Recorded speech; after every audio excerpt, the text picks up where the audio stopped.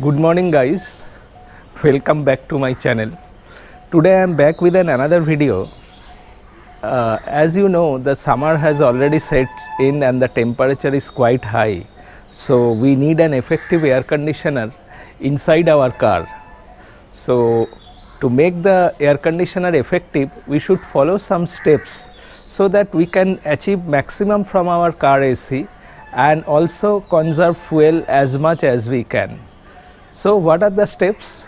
The first step will be to clean the condenser, and if you have a pressure washer, the best step will be to use a pressure washer and apply the water force from a distance. And if you don't have a pressure washer, the best policy will be to use a garden hose and clean the condenser. As you can see, the condenser is easily visible and you should clean it on your own. It's very simple. So ensure that the condenser is spotlessly clean, because it acts as a heat exchanger, and if it is clogged, your AC efficiency will be lost. So this is the first step you should follow. Step will be to clean your cabin filter. Now different cars are having cabin filter in different positions. In Altros it is just right over here. It is in a difficult position, but there are the cabin filter screws, as you can see. So you have to remove those screws and bring out the cabin filter, wash and reinstall it. So these two steps are very important. The next step will be how you should regulate your car AC settings. Let me show you that.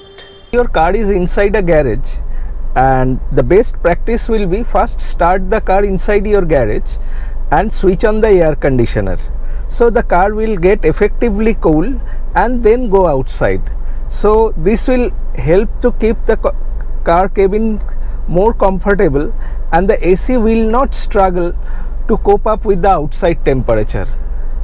आप जब घर से निकल रहे हो, पहले इस AC को ऑन कर दीजिए गैरेज के अंदर।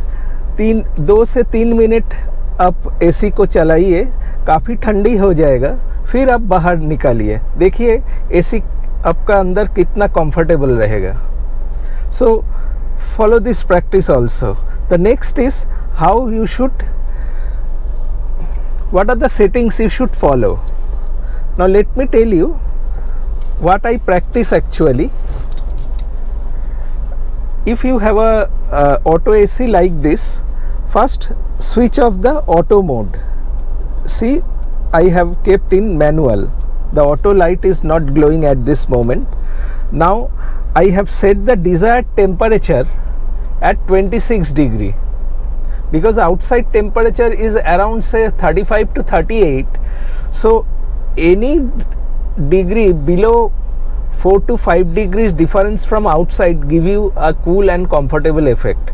And if you set it at 26 to 24, these settings will give you very good results, a comfortable inside, and your AC will cut in, because the AC will be able to reach that particular temperature much quicker if you keep the car at this particular temperature. If you keep it in the coldest possible setting, it will be very difficult for your car to reach that particular temperature in such a hot climate, and it will consume more fuel and your fuel efficiency will reduce drastically. So ensure that you always keep your AC in manual mode, set it at between 26 to 24 degrees, and the fan speed. If you just starting from your home, keep the fan speed at 2, and if it is early in the morning, 1 to 2 is more than enough. And when you are outside, your fan speed should maximum it's 3 if you are 2, and if there is more number of passengers, maximum you can go to 4. But I think with 3 fan settings, the rear passengers get effective cooling. And point your AC levers towards the ceiling. So the air will hit directly on the ceiling and get it to the back. So the rear also gets effectively cooled. So these are the practice you should follow in a auto AC car, and you will get very good results. You get a comfortable cabin and you will conserve fuel also. Now let me show you what settings you will follow in a manual AC also. In a manual AC, I will suggest you keep the temperature between the coldest and least point, in between, and this is one of the best settings I have seen. I used to maintain the same settings in my Swift also. And your fan settings should be same between 1 to 2, and maximum you can go up to 4 if required, and this will give you enough cooling and a comfortable cabin. Not only that, in this situation you will be able to conserve lot of fuel, because the AC will cut in and cut off at regular intervals, and it will conserve a lot of fuel. So these settings also you should follow in a manual car.